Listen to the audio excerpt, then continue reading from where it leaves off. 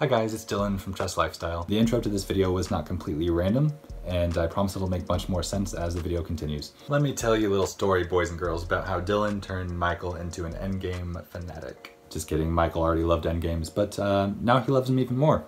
And that's because of this game that I'm about to show you, which we used in one of our training sessions.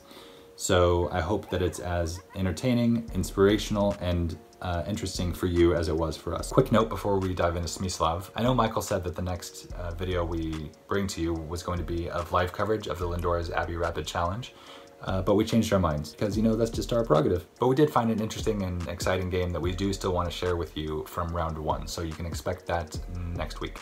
Vasily Smyslov was born in Russia in 1921, and although he lived most of his life in the shadow of Mikhail Botvinnik, he was undoubtedly one of the greatest positional masters of the mid-20th century and of all time. And he was also an endgame virtuoso, which is the namesake of his book, Vasily Smyslov Endgame Virtuoso, which incidentally Michael and I are going to be using in our training sessions in the near future. So a link to that in the description. Vasily Smyslov was able to claim the world championship title in 1957 against Mikhail Botvinnik, and then went on to lose the rematch in '58. Even at the ripe old age of 62, he played in the 1983 candidates cycle, making it to the finals, only losing to one Garry Kasparov, who went on to win that world championship match against Anatoly Karpov. Smyslov had a huge effect on a lot of players, including Kramnik, who said Smyslov was a brilliant endgame player and his game sometimes looked like songs. When I look through his games, there's an impression of easiness, as though his hand made the moves by itself, and Smyslov didn't strain himself at all, drinking coffee or reading a newspaper. Almost a Mozart-like easiness. No strain, no tension, everything is simple but brilliant. That's why I like Smyslov and his games. Also, you can't tell me this dude don't look like the Noam Chomsky of chess. Throughout this game, I'm going to be sneaking in several other quotes by and about Smyslov. So without further ado, let's dive right into the game. I will play 40 good moves, and if you can do the same, the game will be drawn. So this is a quote by Smyslov, which I think is emblematic of his straightforward and highly psychological style of play, which we're going to see examples of in this game. This is between Smyslov with the white pieces and Samuel Reshevsky, very strong American grandmaster with black pieces. And it was played in the World Championship candidate cycle in 1948. I do want to preface this by saying that while a lot of the explanations I give in this game will be relatively simplistic in the spirit of Smyslov's elegant, straightforward playstyle, I do strongly believe that this game is very valuable for players of all strengths to see. And this has to do with a pretty surprising, counterintuitive, and inspirational idea that helps Smyslov transition from middle game to his highly coveted endgame. So let's get into it. We got e4, e5, knight f3, knight c6, and we have the Roy Lopez after bishop e5, the oldest opening there is. Both players develop naturally towards the center. And after c3, d4, white has achieved the central pawn duo, where if black ever captures with the pawn on d4, we can recapture with the c-pawn, maintaining the central pawn duo. So both sides continue to develop naturally. White puts some pressure on this weak f7 square. Black responds to that by preventing white's knight from coming into g5, adding more fuel. Oops. Adding more fuel to f7. Knight d2, and now knight g6. And one thing we can say about the position of this knight in particular, in black's position, is that it's not on its traditional square of f6, from which it would control d5 and e4. What it is doing is that it's eyeing this sometimes weak f4 square, but since it's not controlling this d5 square, this leads Smyslov to start fantasizing about how to maximize one of his pieces, particularly this knight on d2. So Smyslov wants to bring the knight from d2 to c4 to e3 to d5, and by doing so, he's going to maximize the position of this knight. And that is step one in how to play like Smyslov. Maximize the position of your pieces. And this may look like a long-winded maneuver, but white's actually going to be able to achieve this in relatively short order, and at no cost to his position since it's still closed. So knight c4, we start with the maneuver, both sides castle, and we continue with the maneuver, knight e3. And after bishop f6, which puts some pressure on the long diagonal, Smyslov just goes ahead and plunks his knight into d5, and already he's achieved this ideal square for the knight, which will translate effectively into a lasting positional advantage, and something black's going to have to deal with for the rest of the game, in one way or another. After rook e8, black actually has a threat of playing e takes d4, followed by rook takes e4, which is currently undefended. So white has to defend that pawn. White has to react to this threat. He could just defend the pawn with rook e1 or queen c2. Both are decent moves. But Smyslov just goes ahead and captures on e5, which in effect sort of encourages trades, which he is quite fond of. So after bishop takes e5, knight takes e5, if one of the knights were to take on e5, Smyslov would just play f4, which would start a kingside attack with an initiative and an advantage. So black doesn't do that. Black captures with the pawn instead. Now Smyslov just develops his queen to an active square. Very simple. And it should be noted that there's a lot of pressure on this f7 square now. So black has to do something about that. He decided to negate the pressure on f7 while also sort of threatening to maybe remove this knight on d5, after which maybe he would be able to breathe a little bit easier in the position. But this brings me to step 2 of how to play like Smyslov, which is to reinforce your maximally placed pieces. By doing so, after this capture, now we've retained a piece on this square that we've worked so hard to garner for ourselves, and it comes with tempo. So now after queen e7, Smyslov finds this pesky move queen f5, which at first glance may look like it's just sort of an improving move, but it actually contains a threat. So if black plays something, without thinking too much, rook a to d8 perhaps, pause your video if you'd like and try to spot the tactical resource that now white has at his disposal. So congratulations if you were able to find bishop takes h6, because now if pawn captures bishop, we just exchange the rooks, and we're able to take on g6 because of the pin on f7. Okay, so black doesn't play rook a to d8, and instead he just retreats his knight, which sidesteps some of those tactics. And after bishop e3, very natural developing move, black plays knight e6, which may appear at first glance as if black has maneuvered this knight to a more beneficial square, but in fact, it's actually disrupting the vision of some of his major pieces, and it's also just sort of not going anywhere. What's this knight's future? I'm not sure there is much of one. Play proceeds with white just bringing his last piece into the game and threatening to play rook d7. Black has to do something about that, and he tries desperately to negate the influence of these rooks on the d file. It should be noted here that white should not take on d8, because after a line like takes, black can just take with the queen, and this relieves a lot of the pressure on his position.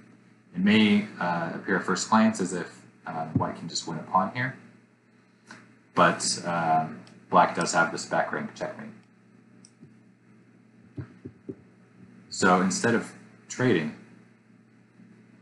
this brings me to step 3 on how to play like Smyslov, which is to prepare for the endgame. G3. So this prepares eventually to play h4, which would create this very common pawn structure for an endgame, which is very strong. Not only does it do that, but it also asks a very difficult psychological question to black, which is, what are you actually doing in this position? And the answer is, not much. The truth is, these minor pieces are really just floating here in the center of the board without any real destination. If black were try to relieve some of the pressure on the d file by capturing, then that would be met with a vicious fork, and one of the knights would fall. So this move is sort of just a statement by Smyslov saying that I have complete domination of the position, and now you must choose how to react. And Reshevsky didn't react very well because he played knight d6. This brings me to the fourth step of our how to play like Smyslov manual, which is to create a weakness. And so after rook takes d6, pawn takes d6, we now have this backwards d6 pawn to bite at for the rest of the game. Okay. Queen g4 was played, the threat of capturing on h6 due to the pin on g7, and black sidesteps that with king h8. Now bishop b6, controlling a lot of the dark squares on the queen side, and it might seem at first glance as if the main point of this move is to disallow the rook from coming to the defense of this d-pawn, which is true, but it also has a much more subtle plan in mind, which we're going to see shortly. So knight b8, possibly remaneuvering itself to f6 with the tempo on the bishop, but we're going to see this is too little too late. And here, the sequence of moves that's about to be played had a great effect on myself as well as Michael, and you might be surprised to know that white is just a few moves away from being able to effectively end the game. So pause the game if you would like to try to play like Smyslov, the endgame virtuoso, and find how he was able to force his opponent into submission here. So Smyslov started with bishop e6, which pretty much forces f takes e6. If queen takes f6, we just trade the queens and we take on d6, and all black's pawns are falling. The game is pretty much over. So black has to avoid a queen trade at all costs, which is going to be a vital factor in the resulting positions after f takes e6, and the amazing move, queen h4. Yeah, this move pretty much won my heart, because it's so counterintuitive, because after a queen trade, this pawn is still under threat, and there's no way to defend it. So we're just going to be able to win some material, and despite our weakened structure, we're going to be able to convert. So that's why black cannot allow this queen trade. Queen d7. And now, white goes ahead and insists on the queen trade. This forks the queen and king, so the queen trade is forced. And again, this pawn is going to be gobbled up. Okay, so random interjection from the future. Post-recording, I felt as if I hadn't done proper justice to this queen h4 idea in terms of expressing just how counterintuitive and brilliant this move actually was and how well it encapsulates Smyslov's style. So forgive the script, but I felt it necessary to organize my thoughts this way. So Smyslov was a passive-aggressive bully because he puts his opponents in positions where they must choose between sitting still or harming their own position. And when he foresees not only a favorable endgame position, but even an equal one, as long as it's rich with potential to outplay his opponents, he bullies them into deciding whether to allow an endgame, which they know is Smyslov's turf, or to make some concession to avoid it. And this is the kind of thing that leads his opponents to seek therapy afterwards. Given this, it must be said that Smyslov was not only an endgame master, but a middle game master, in the sense that he was able to consistently achieve the type of position that allows him to subject his opponent to this type of psychological struggle. Returning to this queen h4 move, it's the kind of move that's so simple and even obvious in hindsight, to the point where it's almost embarrassing that it came as a shock the first time around. But that's the great thing about Smyslov. He sheds light on the overlooked simplicity of the game, especially if the moves come with the merit of achieving the type of position you're comfortable in. Smyslov could have also targeted d6 via queen f3, queen d3, and so on, but instead he prefers to first force an endgame. The good news is that ideas like this will come much more naturally if you remember to ask yourself these questions when nearing an endgame. Who will be better in this endgame? And if it's you, can you force the endgame? And trust me, even very strong players need to hear this now and again. The transition to the endgame is a phase of the game that's very commonly neglected at all levels. So anyway, back to the game. And this brings me to step 5 of our How to Play Like Smyslov manual, which is to simplify into a winning endgame, which Smyslov has achieved. I'm going to zoom through some of these moves, but it should be clear that even at the expense of our queenside pawns, we're going to gobble up all of the central pawns, which will result in an endgame where we have achieved our ideal kingside pawn structure, as well as we have this strong e-pawn against this passed a-pawn, which at first glance might look threatening, but black will have no way to promote this pawn, but also no way to stop the promotion of this e-pawn. And we're going to play some moves to demonstrate this. So we're going to show how the game actually continues.